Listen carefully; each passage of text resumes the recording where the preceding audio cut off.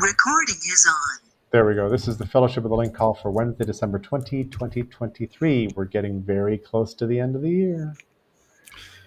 Very close. Go ahead with your proposition, Franklin. No, good time for planning. And yes, I guess for sizzle reels as well, as we were discussing before the recording started. So we have some notes for anybody looking at this in posterity. So I will, I think, quickly present them. If I can find the right tab. Yes. So this tab is Fellowship the Link in the Agora, and the notes are in the Agora proper. You can also go to doc.agora.org/Fellowship of the Link. But yes, in any case. And yes, we discussed sizzle reels and had an interesting example, and the potential of like a storyboard generator, maybe.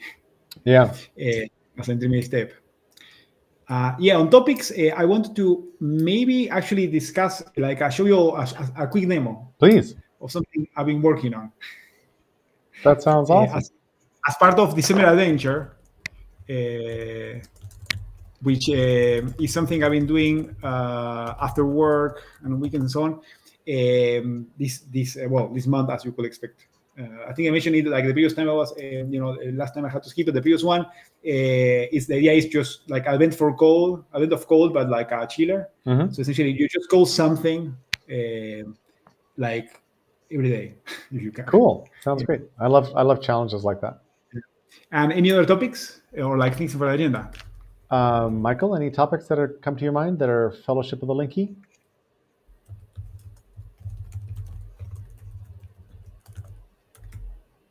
You're muted, I think. Yeah.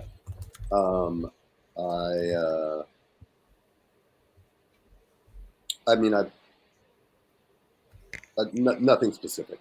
I've got some linky thoughts about objects that I'm working on.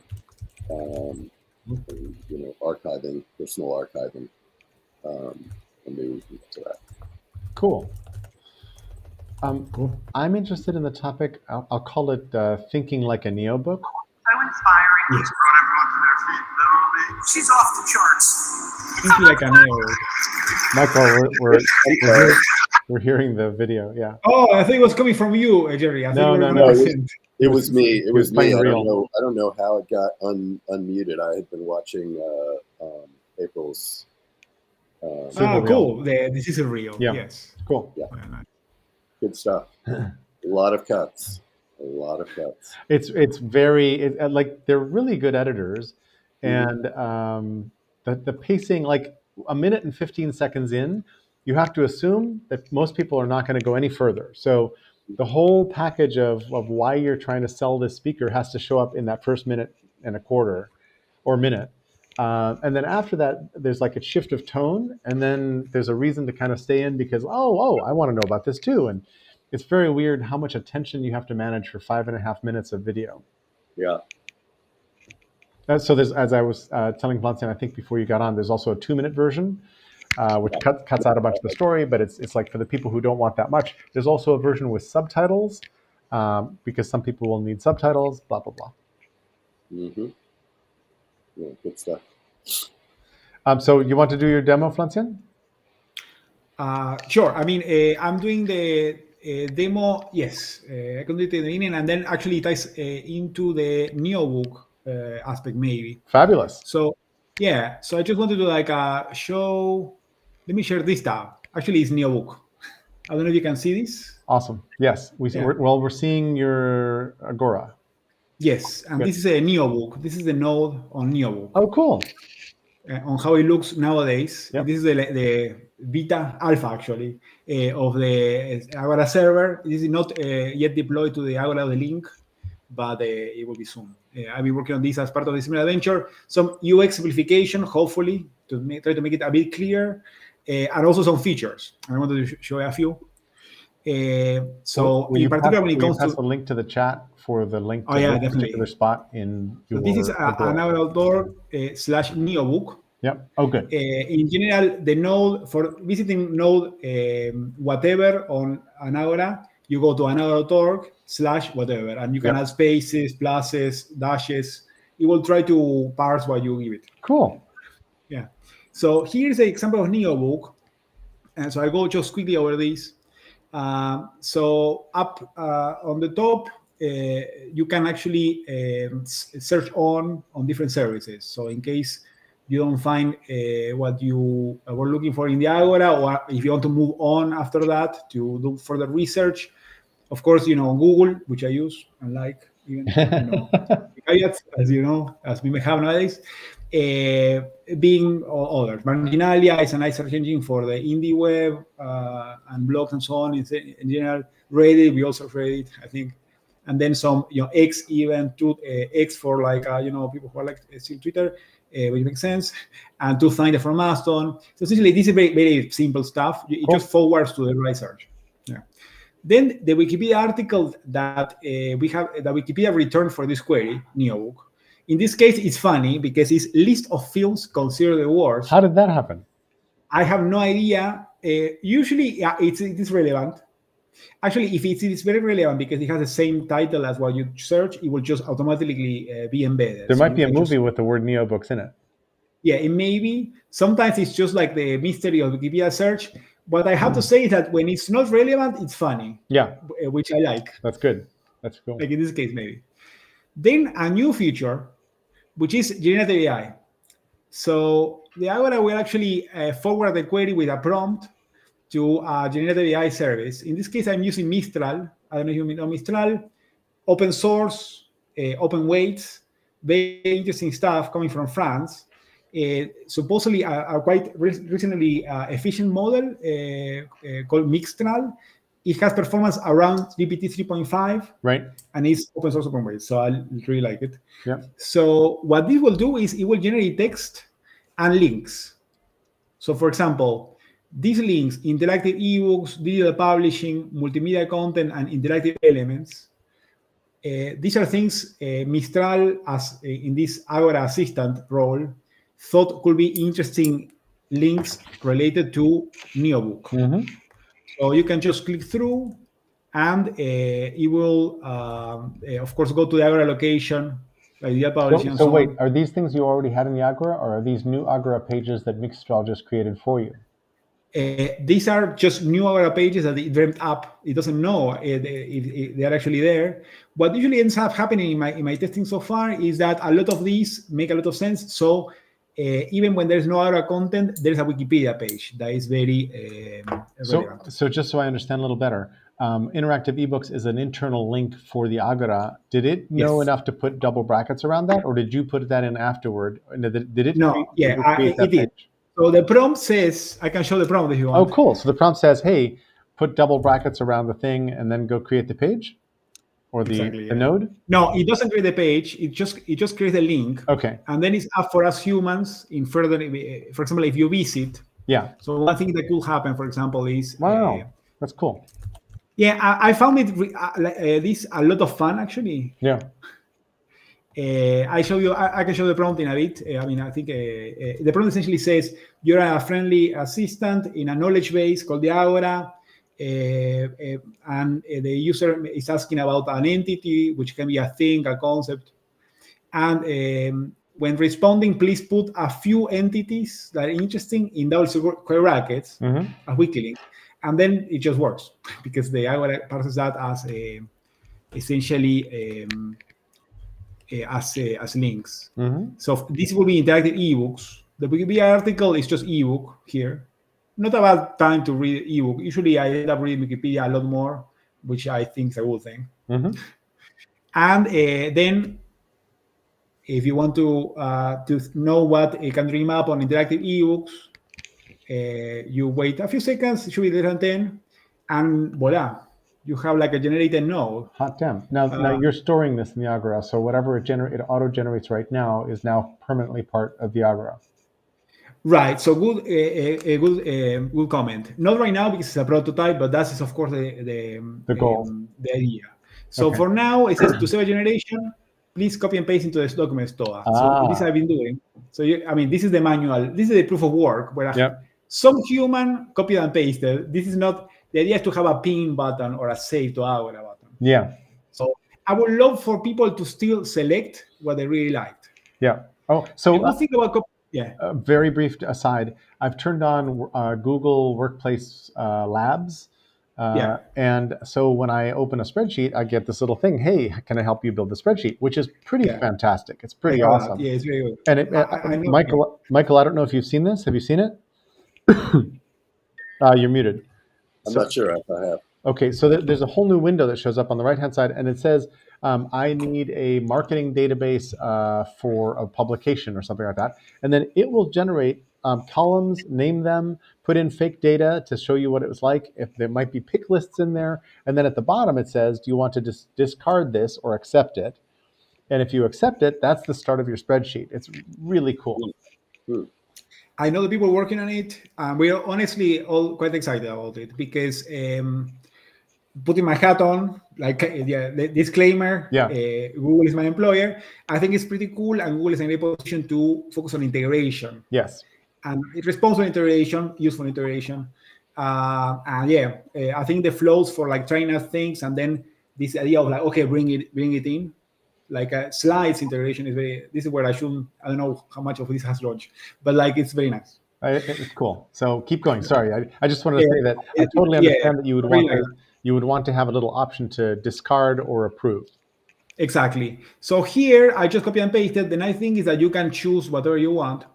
The links get maintained because again they're wiki links, so square brackets. So copy and paste works. Next time you within 30 seconds, this will be in the Agora. Cool. So going back to NeoBook. For now, I have to say yes. The actual generations are cached. So if you refresh, you will get the same one, and that could be also another mechanism in which you can save generations. Hey, Adam. Hey, Adam. Lansen is doing a demo of sort of a NeoBooks and generative AI using Mixtral trial inside of his Agora. Yeah. Okay. It's really cool. Yeah. You know Mixtral, the mixture of experts? No. Yeah. So Mistral AI, surely French company, doing open source, open weights AI, and brought up Mixtral, which is a mixture of experts approach, an ensemble approach where like the cost of inference is significantly lower than the performance it yields, which is around 3.5, GPT 3.5. I mean.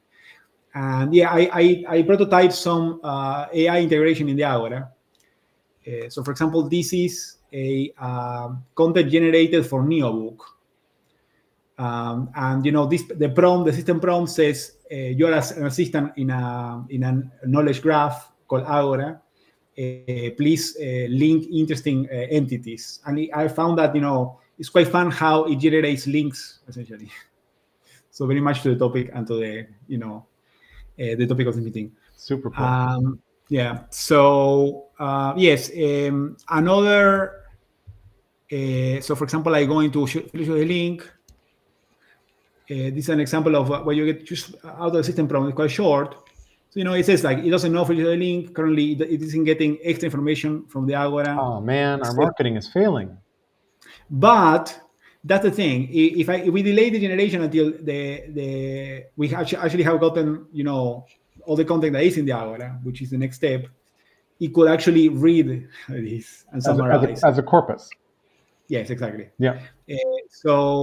But it's still, like I liked how I wanted to show how it managed to in the context of the Agora and so on. It says, I'm here to facilitate the operation of the Agora and provide insights. It's sort of like guessed what it is, and it's sort of like got it right. Wow. It refers to a group of individuals or entities who are closely connected through shared interest, collaboration, and operation within the knowledge graph. And all of these, of course, for example, like knowledge graphs. So another. That's really cool. Of course, you get knowledge graph immediately because it matches well, and then you just can again generate content and optionally save it. 7 to 8 seconds, but open source and good price. Yep. So and it just explains, and in the Agora it sort of like assumes that the Agora is about like classic Athens entities, Also, I guess. In any case, going back to new books and finishing the demo, like I said, yes, this is generated in the current layout. So you get like, this could be ranked, but right now it's always like search first, Wikipedia, GenAI, STOAs, which are shows like essentially hello again, like a document right now. This is a good time to mention that I found Framatalk, which is also French, but I swear the French government is not paying me, but like it's also great. And I will actually suggest that we move the calls to this because it is Jitsi, but it's run completely open. So no logins and like not of all these other things we have been suffering. No kidding. Yeah, I really recommend it. So just a suggestion, we can both maybe. Cool. And then in NeoBook, here's what I guess more specific about NeoBooks. This is essentially, there's no actual node in the Agora about NeoBook in the sense that nobody started a node called NeoBook MD in this Agora. I think there may be one in the Agora link, but in the Agora Flash on. But still, we have all this concept because we have been writing in the link in the notes, and every time we mention NeoBook, we are essentially writing at a distance. So this is essentially how, without even creating the NeoBook page, you can see all the content about NeoBook. Just because it's a recurring topic that's being parsed out. Exactly. Yeah. I mean, essentially, because it has been linked. Yeah. If you don't link it, it will only show in text search. But if you link it, it will actually show up at a distance. And yes, and then I made some changes in how fuzzy we get on which other content we surface. And I like it because, it's a bit promiscuous, which sounds good to me, actually. Yep. For example, like co-write a NeoBook or 3 by relate is already here. And, in this recursive approach, you can see all these and do the same thing, like, for example, like GenAI for co-write a NeoBook. I'm looking forward to what it comes up. Co-writing a NeoBook involves collaboratively creating an interactive and multimedia-rich digital book using the NeoBook authoring tool. That seems like a fair guess. And NeoBook authoring tool, it proposes, that seems like an interesting node to write, maybe. So I guess I already see how just this addition of links and generation, even at this basic state, I have had this only for 1 day, essentially, and I already missed it when I don't have it. That's super interesting. It's interesting too that so this is generated AI text that is making up what it thinks a NeoBook might be, but it's really easy to start mixing that up with text that we wrote about trying to describe a NeoBook, and it's like hard to label what is an inference by the engine that might be hallucinating, and what is something that some author intentionally wants to write where it's been very carefully crafted to mean what it says, right? And the boundary between those two things is blurring quickly. Exactly, and this is where I think having one interface where you can both generate and as a community select, cherry pick, and edit, right, is where, and maybe have even some traceability, right? If people choose to do so, it has potential and it probably will be beneficial. This is where even though right now it's clunky to say copy and paste into the document, I've sort of been doing it because first it's very easy and it maintains all the links. But as you do that, I would add a header or a footer that says, by the way, this is auto-generated text. This page is auto-generated text. Yeah, I think it would be great if, you know what I'm going to do, I think? Add a copy button before I add the save button. Yep. And have it have that header. Yep. Yeah, that's the easiest and actually, Auto insert the header so nobody forgets, so it's consistent. It sounds great. Exactly. And, to which extent, I mean, this could also this already goes, by the way, if you write to a STOA, it actually automatically gets to a Git repository. So then you could just take the Git file and edit it as cool you want. And that's the demo. That is awesome. Congratulations. Really, really cool. No, thank you. I mean, it's been fun. It's just fun stuff. And of course, I would love to add Bard and ChatGPT. Right now, this is all running on my API key, and I want to see, I mean, how long it lasts. It's actually not very expensive, Mistral. And the Agora is not super popular, as you know, yet. Yeah. So then I will just bankroll the operation. Sweet. Sugar daddy. Yeah. And then, but the idea will be to have client-side generations for this kind of tool. So when you go to settings and say, like, insert the API keys for the services you have, and then you get the UI for those services.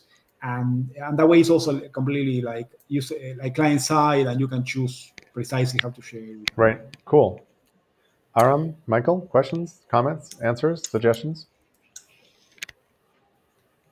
Jokes? Recipes? Wishes? I think it's cool. I have like less interest in AI generated text in these spaces, I think, than most people who are participating here do. But I like how you used it, and as long as there's a warning on it that says, you know, this is AI generated text really clearly, I don't think it's a problem. No, I thank you for that. Yeah, I think it makes sense to. I mean, and the idea of the Agora is human first. I mean, of course, it's like you know, it's a kind of a place where I hope the idea is like maybe there's still a mention of users. Actually, users on the top, and I want to change it replace it by people, right? This idea of like, you know, the use of users as a. So yeah, I really wanted to be like very people first.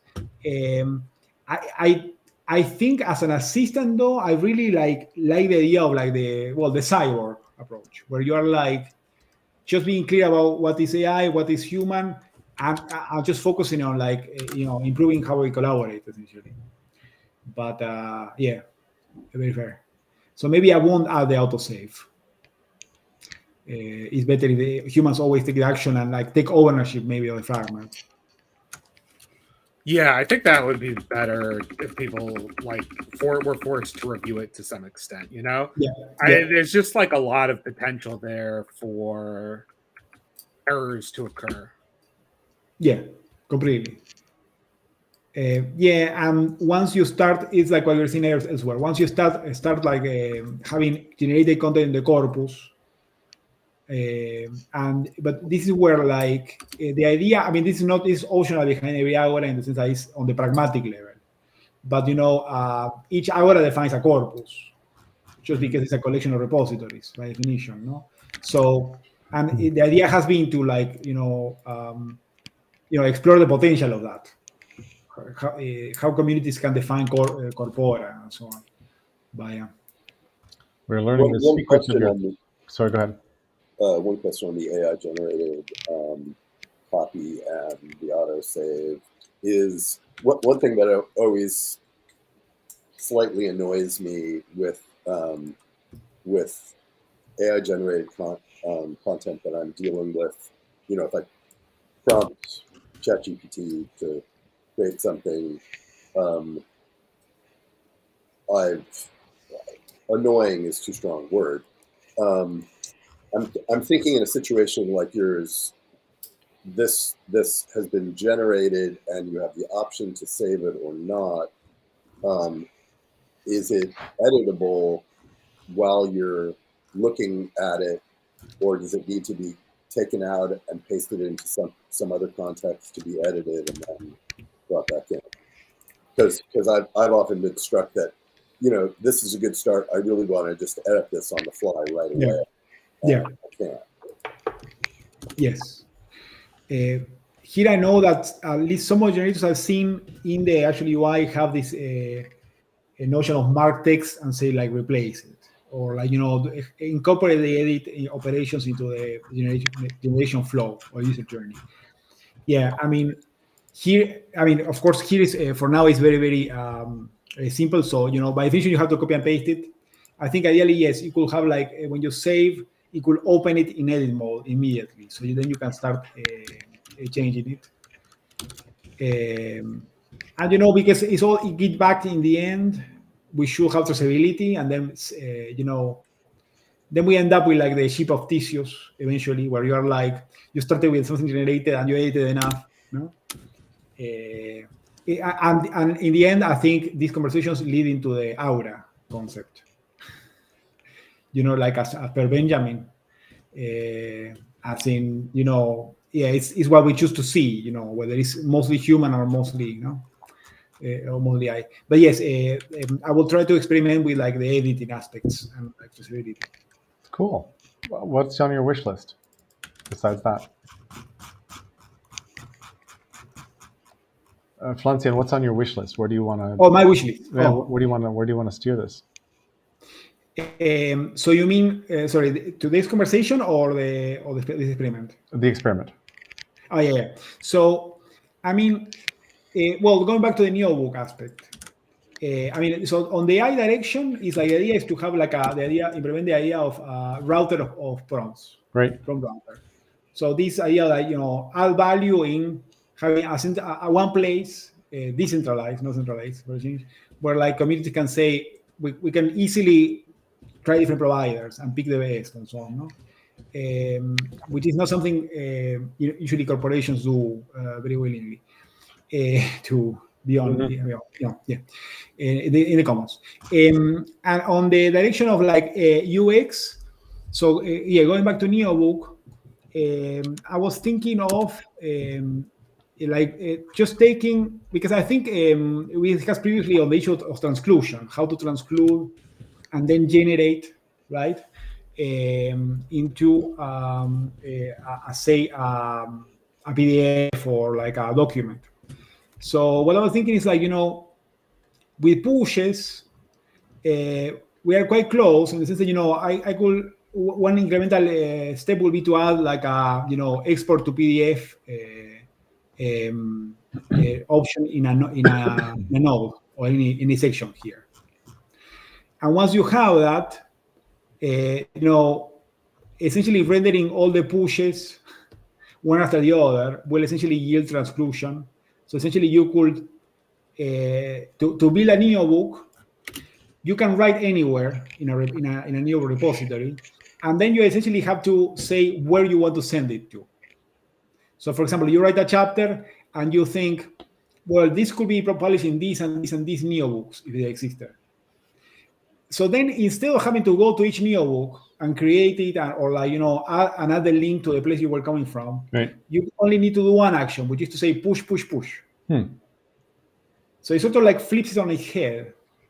So you're basically publishing into a variety of books, exactly, some content that would be relevant, which is right, intriguing. I mean, it then needs to be integrated into the books, unless it's just a list item. Right. If it's a list item, this will work very well for pattern languages. Yeah.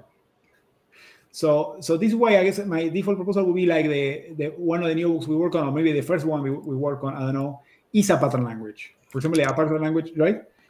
Because, cool. It's same shape as a list of patterns.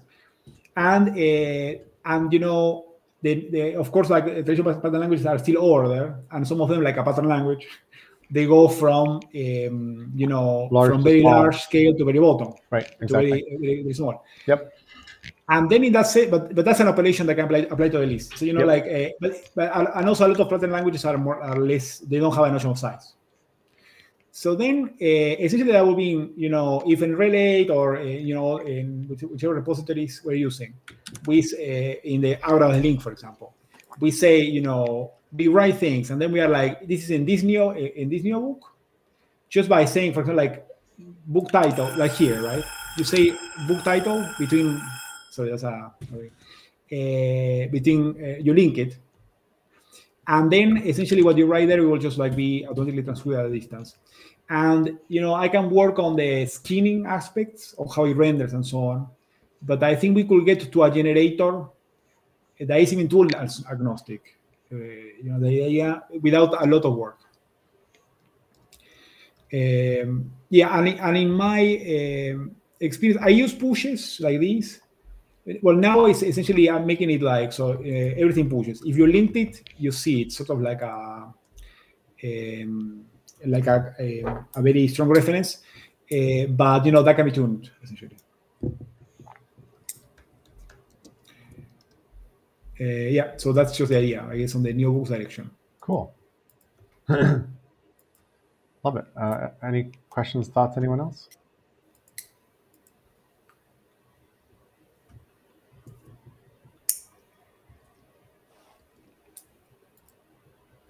Let me know if you want any features, essentially.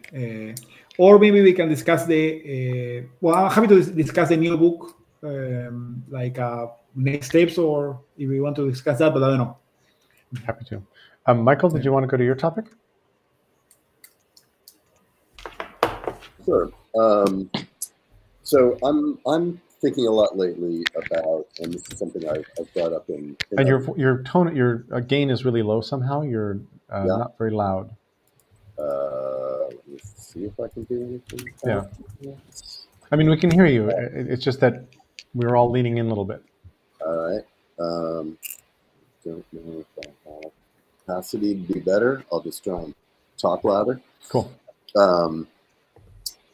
I'm working on a project about kind of databasing. At its broadest, it involves helping people to inventory and deal with the artifacts in their lives, the physical objects that they've got. And as Jerry, as you know, it grows out of my archival propensities. Cool. And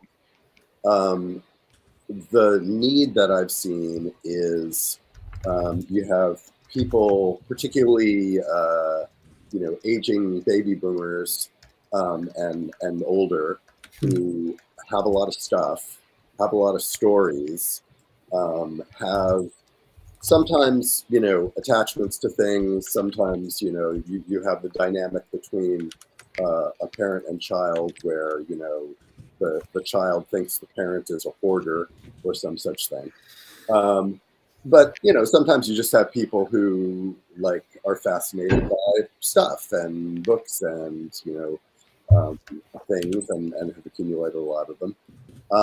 And the thing I think the archivally minded all wish for is that, oh, I wish I had a complete inventory of everything and it was easy to find, and I could also know the value of the stuff that I have and be able to part with it without the pressure of oh, I'm putting it on sale right now on eBay and I have to take the highest bid that somebody's got, as opposed to it's sitting there in my inventory and it's either available for sale or it's not available for sale. Mm-hmm. And if somebody makes me an offer on it in 10 months, that's fine. I'm not urgently trying to sell it. And it also speaks to the idea of people who are downsizing and might want to have all their stuff inventoried, taken away, put in the warehouse, sold off. Now, the more interesting wrinkle about it is the knowledge that is attached to these things and how people feel about what they know about the objects they've accumulated. Whether they, I just seemed to talk about that. Michael, I just went and typed in makemeanoffer.com, and it's very funny because it looks like it's a domain that somebody's bought, but you could buy it from them.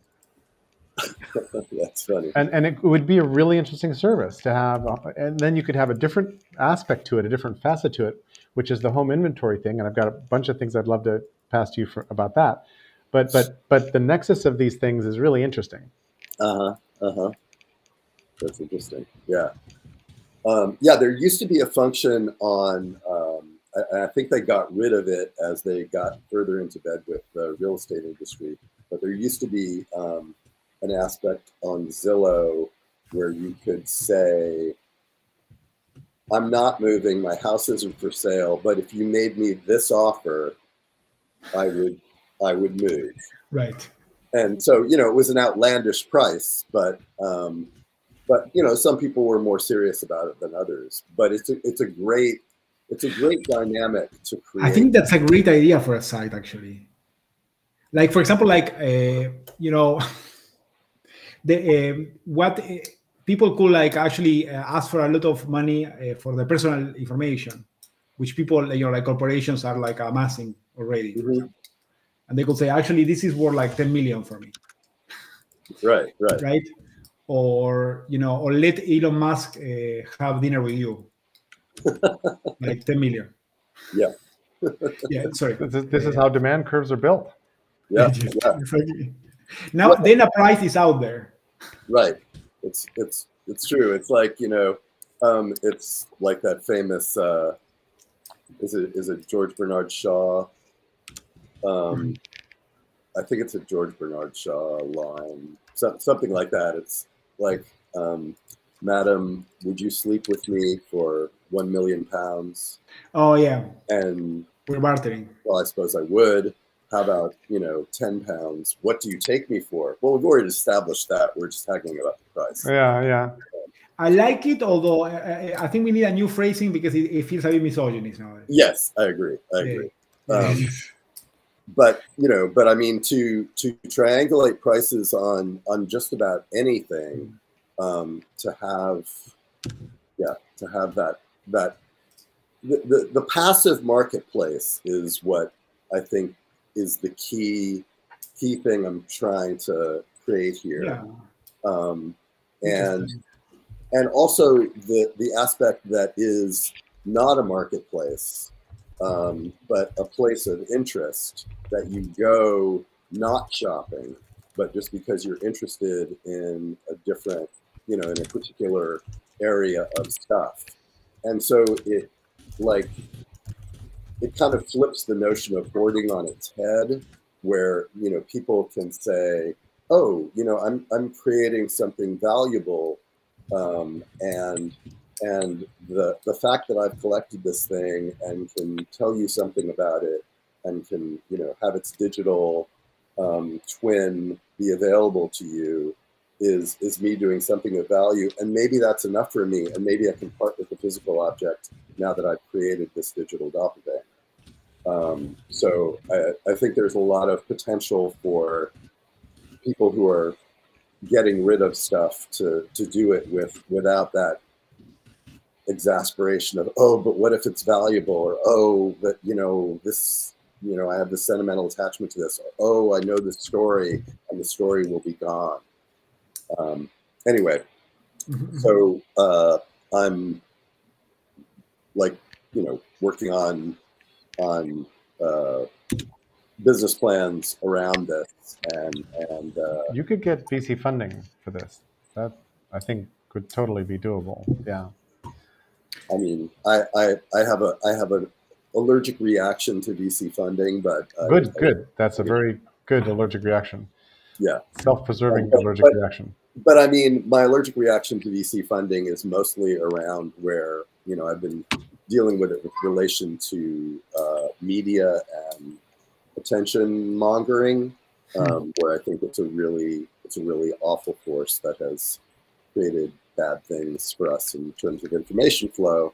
But with goods, maybe not, you know, maybe not as bad. Did I hear ducks? What is that?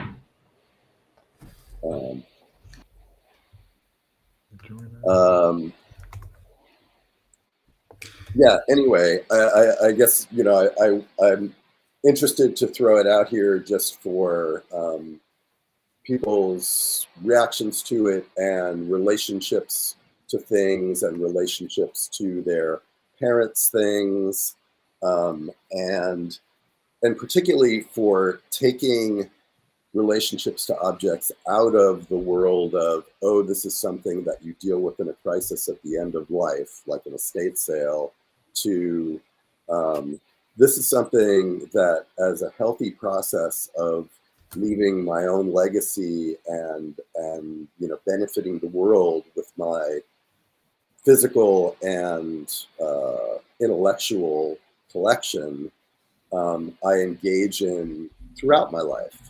and put my curation out there. Interesting. So a couple different things. One is like the bookcase right behind you, Michael. Yeah.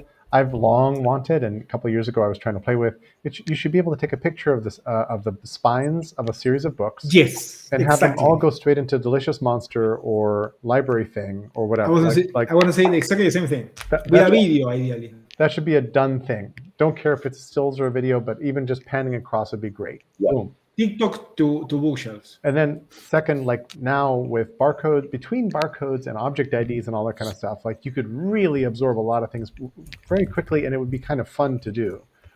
Yeah, there is, I'm forgetting the name of the Collectors with a Z has an app that I've used for some of my books. I definitely use it for my comics, where with the books, it just scans the barcode, or you can type in the ISBN, and it populates the thing. Awesome. Then in 2018, I had an idea that I put the URL for in the chat, the Joyline. I'll give you the TLDR on the idea, because I was working with an Australian insurance company, and I realized that insurance operates below the joy line, which means there's some line of happiness or satisfaction that you're at right now. And for insurance, you're paying a company money you don't want to pay out for an incident, to avoid an incident that you hope never happens. And if that incident happens, their job is to bring you back up to that previous line of satisfaction. And that's all. And you know that there's probably fine print somewhere that says they're going to find a reason not to make you that happy. But their job is just to bring you back up to that joy line. And the idea was, April and I were both advisors to a little company called Trove that was about micro-insuring things like your downhill mountain bike or your skis or whatever else, and then paying insurance only when you were using these things. That was their play. It ended up, the company ended up pivoting and then getting sort of bought. But that company had a reason to have an inventory of some of your items. And so I started thinking, what would it be like if they knew a lot of your things? And one of my propositions to them was, hey, a message could come from Trove that says, hey, we know, because you've let us know, but we know that you haven't ridden your downhill bike in 2 years. We've discovered that there's a couple downhill bike clubs you could join that are near you. Would you like an intro or just a link? Would you like to put your bike into the sharing economy? We've already pre-populated a post, and we can put it directly into one of the sharing economy sites. Would you like to sell it? We've pre-populated a post. You could put it on Craigslist or somewhere else. Or here's a couple stores that take trade-ins that are near you. And here's roughly what your bike is probably worth right now. And we know that if you sold this, you'd be paying us less insurance, but we think that you having less stuff is better for you and your life. Anyway, that was a whole narrative that I came up with around this Joyline idea. But for me, reframing insurance as being able to operate above the Joyline was really an interesting thought experiment. Yeah. That's cool. I like that. So them's my thoughts. I like the notion of integration here, because like I do believe that. So the question is, how valuable it will be to people, Michael, the data. I mean, having the data that they will get through a service or be able to manage through a service, and have it be integrated with like different providers, like in the commons, ideally, of course, but in general, like in the economy, like in Jerry's example, this idea of cross-posting and so on, and finding opportunities. That's very cool. I also thought, Jerry, also of the book aspect. In particular, I think the book aspect is sort of like, with Goodreads being shittified, I think is the current term, by Amazon. And of course, we have Bookworm and like all these Fediverse-based tools that are up and coming. For example, like getting a prototype app that just posts like book collections from photo to Fediverse, from photo to like the Goodreads alternatives. That could be a very nice first thing to build here, I think, Michael. Is my so essentially like start with books. I will plus one that from Jerry, I think. Say that again, Florian. I say about books. Yeah, I will start this cataloging and sharing with books and maybe records. I guess what's going to be Yeah, the. yeah. I About hear 1,000 of those too. right, exactly, yeah. And there, yes, I think there is like, just because you will get consumers for the data. Consumers also like a term which can be, but just in technical terms, right? Like, it will be the first people interested in like knowing about collections. It will be like maybe people in the social network about books that already exist. So the same, I guess, for records. I guess it will be like Discogs, or I don't know, like what is the current thing. But this will be like integration with these services will be a good like feature for this network. I guess I'm saying. And the other thing is like if you want to prototype something for this, I don't know what your plans were, but like my idea I'm always thinking about the Agora in the background, as you may know. You could totally imagine like a prototype as an Agora. It could be like I don't know if you have a name for the project, but like personal archiving. It's called the Artifactory right now. Artifactory. Artifact. I'll type it in. I like that actually. Artifactory. So like I could easily bring up Artifactory .agorai, for example, .agor.agorai, because I have like I can bring up multiple Agoras there, but I mean, just as if it helps you prototype, and then you could imagine like each user having a Git repository with like descriptions of what they have, and that could be rendered as like a as a prototype website if that is useful at any point. Just an open offer. Cool. It's interesting how CDDB and IMDB and all those things had a fun flash early on, and then a lot of them got just eaten by larger entities and corrupted or screwed up in different ways. Like the commons of information doesn't live very long.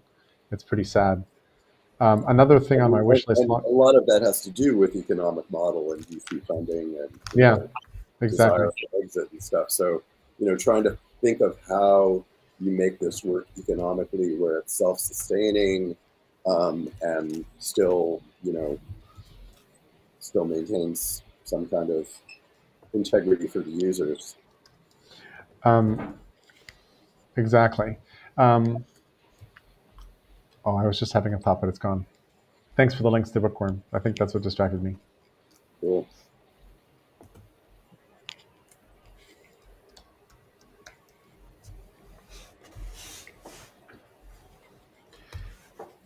Are you guys familiar with StoryCorps? Yes. Yeah. There's a StoryCorps piece to this too. Oh, cool. Imagining that like there's the president of the Tenement Museum in New York is somebody I've met who had. Let's see if I can find a link to this thing.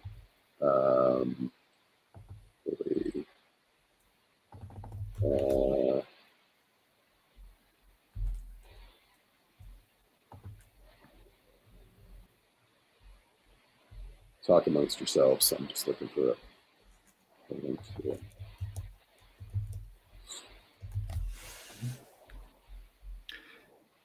So in the meantime, how are you, Adam? If you want to share what are you working on? Or? Oh, sorry, me? Yeah. I'm working on. I showed sort of last time we met a demo of like essentially a media player, and website configuration that lets you build static web pages like normal using a static site, but then have them act in a single page application style way where you can navigate through the static pages but retain the player playing without interruption through HTMX. HTMX. I wanted to give it a try. Yeah. This is my me trying HTMX. The idea being like, if I can figure out how to do this well, then I can have a player and that can be like, and a process that can be applied to a variety of other sites easily, and allow this type of functionality to happen where the player persists as you navigate through the site. I work with a bunch of like podcast people and my partner, she does podcasts as well. And this is like a huge unsolved problem for them because like to do it normally, you need to have like a big React app. It needs to be set up in an SPA way. And then you need to have like a whole bunch of build process stuff. So it ranks on SEO and so forth and so on and so on. But here, like once I get this process working the way I want, you can just have your normal website and then layer HTMX on top of it and layer this custom HTML element of the player on top of it and have it work. So this week, I think I've gotten the player doing everything I want it to do, which is like being able to navigate through things and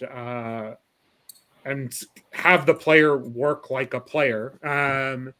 And the test project for this is I'm building some API queries to pull. If you're familiar with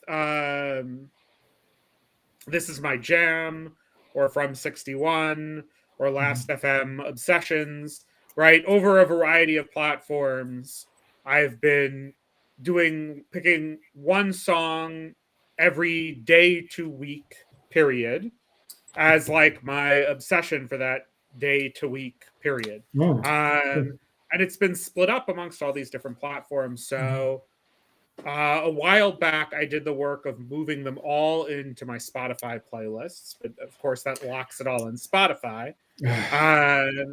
So I built the process to crawl my Spotify playlists that I use to archive all of these old obsession lists. Nice. Hold them into JSON. And then I'm going to write, let's see, I think I have it here.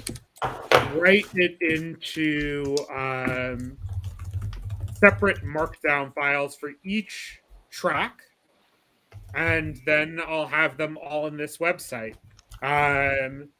And I'm starting with YouTube as like the way that I'm pulling the like the way that the player is going to work is you just play YouTube, but like the player element is a custom HTML element. So it can initiate and manage any number of players, right? As long as there's some way that I can monitor the API and understand when a play has stopped and ended. So the goal is to then also have the player expand not just to YouTube, where this is very easy and a lot of people have done it. Not the maintaining the player part, but interacting with the YouTube API. And also have SoundCloud and other players that are out there. Yeah. I like that. I've always wanted like playlist as a service, to put it like in the sense of like fully integrated at a higher level. So a playlist with YouTube and Spotify tracks. Yes. Exactly. And I'm also pulling the Spotify thing as well, so you can have it on Spotify. And then I'll have the whole bunch of them sort of archived for me, which would be nice. It's very cool. And also, you know, like once you have cross-platform playlists, you can have services that say like, do you want to actually consolidate your playlist on one platform and essentially offer that as a service, which actually could solve for many new providers. It could solve the issue of the empty page of customers, to put it some way. You know, I think, you know, do you want to import your existing playlist, etc.? Right. For example, into a commons first provider. There was a really brilliant thing that Apple did when they first launched. You know, it wasn't Apple Music back then. It was, you know, iTunes or something, where they said, if you have LPs or cassettes, or you know, just bad recordings of something, anything that you can make manifest digitally to us, we will give you back a cleaned up version in our Right. service, which really just meant that they were just tapping their inventory. They weren't really like, I mean, it made it sound like they were like, you know, doing something to your recordings, but they weren't. But I thought it was just really smart about instantly populating your collection with the stuff that you already had at higher quality.